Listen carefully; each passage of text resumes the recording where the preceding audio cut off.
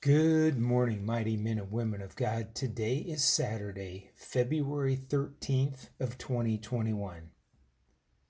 It seems like so many believers are looking for manifested signs, wonders, and especially miracles. Well, this morning, let me direct you to the greatest miracle of all time. If you are born again and filled with the Holy Ghost, all you need to do is look into the mirror. Salvation is the greatest miracle Father God could ever perform. The reflection you see is the result of Father God working his life-giving miracle within you. So today, this morning's prayer encourages all believers to praise the Lord for the gift he has given each of us through newness of life. Father, I'm so grateful this morning for another day of life, to live in and for your kingdom.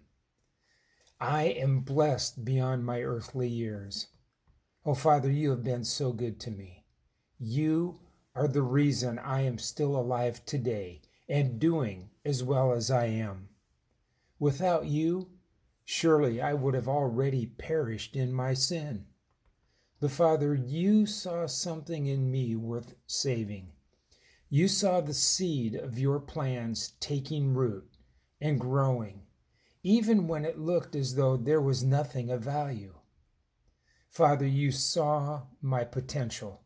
You spoke life into me when I was at the lowest point of my life. I was steeped in sinful ways, trapped with no open doors that led to my release. So, Father, you sent your Holy Ghost to me, drawing me toward you.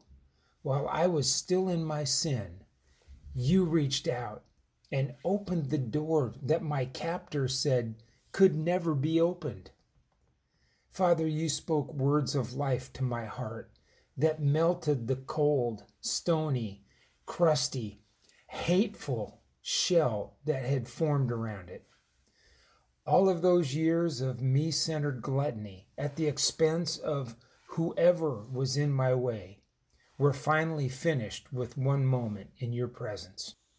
My destructive tendencies started disappearing one at a time as, Father, you continued to fill my heart with your truth. You truly have forgiven all of my iniquities and healed all of my diseases. My self-concept has been corrected from an entitled, miserable wretch to one who has become spiritually wealthy and healthy because of my right standing in you. Oh, Father, each day is a new adventure that I look forward to because you have turned my mourning into dancing. What was sorrowful in the night hours, you have changed to joy in the morning. Father, if anyone is looking for a miracle today, let them cast their eyes upon me and inquire of my joy. For I was lost, but now I'm found.